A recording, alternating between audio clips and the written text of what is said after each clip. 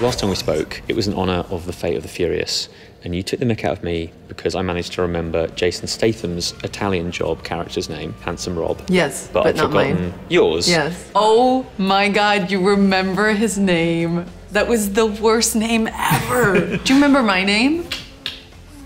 Uh-oh. What was my name in that film? I'm out.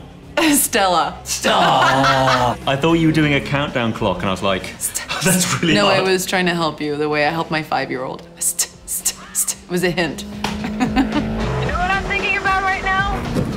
Stella. Stella. I will never forget. What's my last name? Oh, snap. I got you again. Sutherland? No. I made my own trap and How then did you jumped in it. Google that and not see the last name? I'm just going to leave now.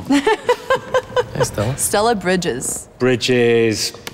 Is that what it is? I'm now doubting myself. What is it? Bridger. See, I got on. close at least. Here we go. Now, I bring it up because Jason has said you were the best driver of all of them. Yes, I was. Can we get like a Charlize Theron like action Driving movie? Yeah, I mean, look, I spent an entire movie in the desert driving, so maybe I've done it. Open the door. Hey, I'm up for it. I love driving. And I think my advantage to all of the guys in that movie was that I was raised on a farm, and it's just kind of part of farm life for you to kind of learn how to drive anything, usually not a car. Yeah. It's usually a tractor or some sort of farm equipment at a very young age. Is it true that you were getting speeding tickets driving home from the set of Yes. the Italian Job? Yeah, because you get into that mindset that somebody is allowing you to drive that fast for so long, and then you get on the freeway and it takes a little adjusting for sure. Just to be like legal. Yeah. All right, team, listen up. This crew is about family, but the game has changed now.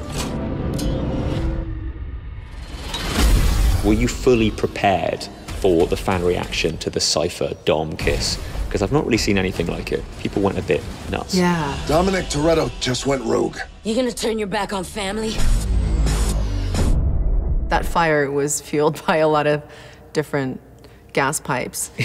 Yeah, it was just so crazy to me. But I think the most baffling thing for me is that people forget fiction and reality. And then movies are kind of talked about in this manner that, you know, sometimes can cross a line, and I'm not trying to sit on like a high chair about it. I had so much fun making that film. I'm so grateful that they asked me to be a part of it. I love that franchise. Me too.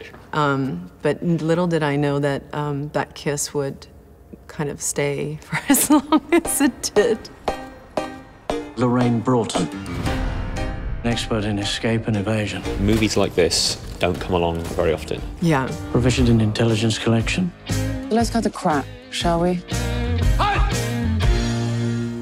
And hand-to-hand combat. When this came to me, it was an unpublished graphic novel called Cold City at the time. We changed the title, I want to say 2 months ago. It's spot on. Yeah, I mean, we made a cheeky, I think, provocative film that it needed a title that would kind of suit that style of a film. You've not done this much action before. You're so good. Oh my God, thanks. There's like shots of like 20 beats Yeah. where you're hitting, what, 2-3 guys 20 times, and that's all in one take. There was a real clear mind into what we wanted to do and wanted to accomplish. And so from the moment that I started training, that's what I trained for, and everybody kind of prepared me for all of that. Every woman should just turn 40, and then they'll find the action hero inside them. It's what happened to me. Now, I've got quick 5 questions to wrap things up with. What is your favorite movie memento from all of your films? I have one that's a little dirty. Hey, what's that? This incredible artist designed my Furiosa arm, and George found him and flew him out, and he spent every single day on the set only looking after my arm. I remember something like that.